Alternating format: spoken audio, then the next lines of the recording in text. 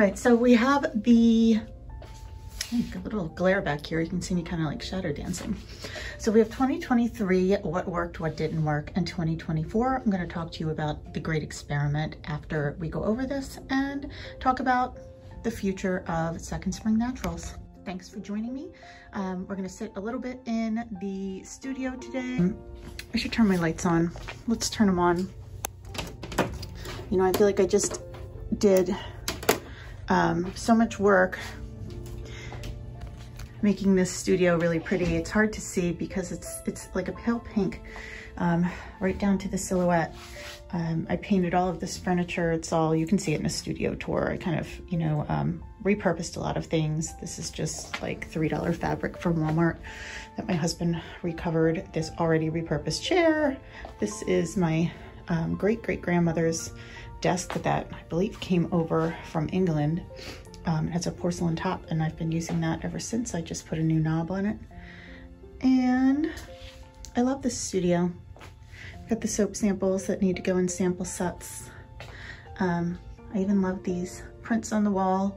Feeling a little nostalgic right now. We're going to talk about some hard things and talk about, you know, what things are going to potentially like in 2024, depending on really what happens. I should put these lights on too, but I didn't think this through very well. I should have hung them up in a way I can just kind of snatch them off the wall and turn the lights off, but that didn't work so great. I've got our card rack for all of the gift sets, and you know, in so many ways this has been a wonderful year, but it's also a time of transition. It is almost 10 years in business. It will be in August on the 14th. So let's talk about some. Hey friends, so let me get this out of the way here. We have some room, some creams that need to get jarred. All right, so we're gonna talk a little bit about 2023. I like to do a year in review. I noticed that the video that I did last year is one of my most popular videos. You know, it's kind of like a vulnerable, honest look at the year and what has worked, what hasn't. And I was kind of in this place of, you know, wondering what I wanted to do with the business last year. And to be honest, I'm still more or less in that place, but I have a solid plan now with a deadline. So let's talk about 2023 first. I think it's been a hard year for a lot of small businesses. Some of the shops that sell my soaps have actually closed, which is really unfortunate. That hasn't happened before, but you know, a couple of local shops have closed. One continues to do really well for me. I've been monitoring all of the sales over the holiday, but I'm still a little behind last year's revenue from that. But I can look at one of the successes of 2023 as my main consignment shops. So not wholesale, consignment. These are the shops that I have been with for many years. I have loyal customers and followers through them, and I have continued to make a profit by selling with them. I also really love the relationship with these other women in business. So that's number one. Wholesale, I'm not doing anything with wholesale. I have a lot of stores, but the orders are not consistent. I'm not doing any more outreach because just cold outreach via email, etc. It doesn't really work unless I go into a store with my products. It's really just kind of like mass marketing. They're getting emails and things all the time. I had even attempted, you know, sending out samples to stores so they would have them. But as you can imagine, can be pretty expensive to, you know, to do all of the mailings that you would have to do in order to get a handful of really good stores. So wholesale was I don't want to say failure. I'm going to say wholesale is something that is no longer a priority at all. I still have platforms on Faire, on Tundra, all the places, but this year was a bust. Compared to other years, I've barely gotten any orders, and I'm not counting on that at all. So wholesale, no. Consignment, yes. If you want to talk more about how I've been successful in consignment, I'm happy to do that. But I need to have comments on the videos because that leads me to number 2, which is YouTube. You know, my videos are not fancy. I don't have any fancy editing. I'm working right with from an iPhone. I had bought a camera and the video quality was awful. It just didn't work. And I'm gonna stick with the basics, but I had hoped to grow my YouTube channel, which I really did this year compared to the video before. I have the subscribers, I have what I need for monetization, except for some of the view hours. So if you're able to watch some videos, I would appreciate it. That still remains a focus, and I'll tell you how that's gonna factor into 2024. So YouTube has been pretty good and will remain in the plan for 2024. So far we've talked about wholesale and consignment. Wholesale, no. Consignment, yes. But please do comment and talk to me here. You know, I'll get messages via email and so forth to answer questions about videos. And what I really need is the engagement in my videos. That's where I'm going to spend my time and answer your questions and help you, whether it's recipe questions or ideas for videos.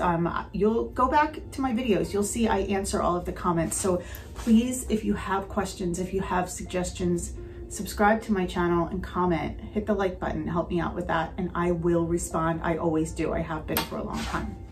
So YouTube continues to be a yes. Events, I stopped doing events, and that was a really scary thing for me because I had narrowed it down after all of these years to specific events that were fairly big. I had great customers, I did really well, but as every handcrafted business owner will tell you, it's not sustainable in the long run because it's physically and mentally exhausting to do them. So I just decided to cut the events. Did it make a big difference on my bottom line? I don't know that it made that big of a difference. So that was a good decision, and I will continue to not pursue events in 2024. The next thing on the list is the business to customer sales. So selling direct to customer, right? The opposite of wholesale, really, where I'm selling direct to my customers through my website, through Etsy. So let's talk about the website first. The website has been fine. It's been up for a really long time. Again, it's been almost 10 years. I still have a Shopify site. I always have orders coming in, but this year the revenue is not where I needed it to be. I also didn't do a lot of outreach because I went back to full-time work. And I talked about that in a different video. If you want to know more about my day job, I transitioned out of a 21-year education career and in higher ed and in schools, and I'm doing something completely different now. I really love it, and I'm really grateful for it, because if I had just allowed the business to try to sustain me much longer, it wouldn't have ended very well for me or my family. So business to customer has been okay, but if you go to my website right now, you'll see it's closed for the first time in almost 10 years. It'll be 10 years that I've been in business in August. So it's the first time I've ever just closed the website. I put it on hold. Everything's still there behind the scenes, but you can't order, and I'll get to why. So there's the website, the Shopify site, and then there's Etsy. So Etsy, as you know, it's tricky. It is not just me. I walked around a show that I used to do, a Christmas market that I loved and did really well at, and I decided this year I was going to walk around, sip some mulled wine, and I was going to buy handcrafted gifts from vendors that I knew there, and some that I didn't, and bring them to Germany and give them to my son. And that's what I did. While I was doing that, you know, some of them would ask me, are you still on Etsy? Are you still selling there? And I'm going to give you an example of one shop. She has the most adorable, and I'm going to have to find like her link to her website, because she doesn't have an Etsy shop anymore. And it's a real shame, because her items are what Etsy should be made of, is sellers like this. They are hand felted dogs, every kind of dog breed. They are immaculate. They are exquisite. She does beautiful handcrafted work, and her display is amazing. And if you look at that, you would say that's what Etsy should be. But Etsy, as we know, has welcomed in people selling with wholesale crap from overseas, from wherever, and it's just gotten flooded. So it's not what it used to be. It's oversaturated. People will say, oh, you can still do well. Yeah, you can still do well. And I did experiments with beautiful pink gift boxes with, you know, the gold vinyl names on the top. But I still can't get the reach that I need. So with all of the things that I have available on Etsy, I would be working so hard to like make all of the things for all of the, you have to have like 1,000 listings. I'm telling you, to be able to even penetrate this vast market that is Etsy now. And as far as their algorithms and everything else, like I'm not dedicating full-time work to trying to figure that out for it maybe to work. So as far as Etsy, it's still there, but my shop is on vacation. I was always terrified to put my shop on vacation because I heard that would completely slow everything down. But you know what? At the end of this year, I didn't care. I put it on vacation. I haven't looked back, and I have no regrets, and I don't know what I'm going to do with it, and I'm going to take my time deciding. So business to customer direct through Shopify, through Etsy. What will happen with the Shopify site? Well, I had given myself a temporary deadline, or a tentative deadline, I should say, of December of this year. I talked to my husband about it. I said, if I don't have the profits that I need, if I don't have the engagement that I need, I'm not going to put a bunch of time anymore into doing things like social media. Like you don't see my posts now on Facebook, on Instagram, because it wasn't getting me anywhere. And I'll go into that a little bit, but suffice it to say, you have to really kind of choose one platform. And for me, that really should have been Instagram. I'm not good at showing up daily and posting reels and all of these crazy videos and like doing all of these fun things and dancing around. I'm not going to be that person on Instagram. I never will be. I have trouble enough just getting pictures to put up. I hired someone to do that for me. It worked pretty well. The channel kind of grew, or my channel there grew a little bit, but not enough to continue to pay somebody to do it and to do the work behind the scenes that it required. So I just stopped posting on Instagram and put a note that said, come over to YouTube. As far as the Facebook page, you know, there's not a whole lot of engagement there. I have a Facebook group and I am continuing to talk to my customers directly there. That will remain and will be part of the plan for 2024. But in terms of like social media, and you know, my husband said, you're spending all of this time trying to create like these videos and things like that, but like how much engagement are you actually getting? And when I looked at it, he was right. Why am I taking time away from my family when this is not working for me? So I immediately, I think that was early September, just stopped. Didn't matter what happened, I just stopped it. I continued to post on YouTube. It continued to grow. So this gets us to where we are today. And if you want a tip as far as social media, I would say pick one platform, whatever works for whatever niche or product or service you happen to be selling. And you have to be there constantly. You have to show up, like, I would say multiple times a day. You just have to be in people's faces constantly and get like a massive following in order for that to work, or like, why bother? And for me, it was why bother? If I couldn't put in the 100%, which I can't, I'm not a natural at it, then I just wasn't going to. All right, so enough about that. 2024, what does it look like? I just sent out an email to my customers, and I'm putting this out here now too. I spoke to my customers in my Facebook group, and I let them know that the plan is, it's a tentative plan, but it has a hard deadline, and that is the end of the first quarter. So here's what's going to happen. My website's going to remain closed until March. In the meantime, I will be here on YouTube making soaps that I'm completely out of. I surveyed all of my customers. They told me what it is they love, what they buy. It gave me a great starting point. So I will be making specific products, you know, including of course the bar soaps and some mini creams and soap ends and some other things that I'll share as I go between January 1 and the middle of March. As I do that, I'm going to post videos of everything I'm making, and I'm going to talk about the things that are upcoming, the holidays, Easter, things that you want to, you know, stock up for gifts. Of course, my stores that continue to be profitable will still get everything they need. The things that I'm making are still things that go to them as well. And then they like to get extra things that I'm doing for the group. So I'm going to do that up through March, and I'm going to keep posts in the group, and I'm going to remind everyone here that mid-March I'm going to do a launch and the website will open, and everything that's in there I hope sells out. That's my goal. I don't want things left over, because after that couple of days or whatever it takes, it will not be more than a week that it will be open.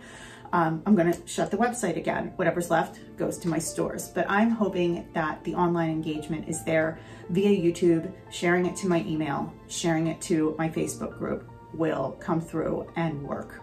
And I have very supportive customers, many of whom have become friends, who have sent me texts today and said, hey, I'm here for you. I'm supporting you, and whatever you want to do, I'm always here, whatever. I think this could work. So that's what I'm going to do. And it will make it kind of manageable for me, more sustainable for me. There are some products like whipped soaps that I'm bringing back because there has just been such a high demand, but they're going to be available when they're available. And then we're done until the end of Q2, which would be in the summertime. So ultimately my shop would only be open like 4 times a year. And this is something that a lot of people on YouTube, soapers that I've watched over the years, that has been their complete business model, is to keep things closed and just make all of the things and then open it up, and everybody kind of rushes to get things because what they want is there for a limited amount of time. If it sells out, it's gone. I've actually, bought a couple of things from other soapers and, jumped online during these launches because they're fun, they're exciting, and then found that everything was sold out. So I think it can be a really good model if it works. So I know these things take time, but I just don't have it right now. And I don't really have, I don't want to say the patience, but I don't have the bandwidth. I don't have the emotional stamina anymore to continue if it does not work. So what we're going to do is we're going to give it my all. I hope you hang out with me here as I'm making things. I can answer questions that you're asking. A lot of the subscribers here are other soap makers. So ask the questions, say, I'm trying this, it's not working. What do you think? I've been doing this for a long time. I really do know what works, what doesn't, and what could work. Now, just because I'm not going to be willing to post on social media a million times a day doesn't mean you couldn't easily do that. That could be your gift. That could be the thing that you do that really drives sales for you. Ask me questions about ingredients. I love jumping in and doing that. So maybe even some of the videos that I do of these products that I'm making, I'll do in like a live stream, and we can answer questions kind of live as we go. Or maybe I'll do a video or two in between where I just do a live and answer questions. So I'm looking forward to seeing what happens. I'm really hoping it's a success because the alternative is kind of sad for me. I don't want all of this to go away. I had big dreams for this. And I think in order to scale all the way, you have to be willing to put everything into it.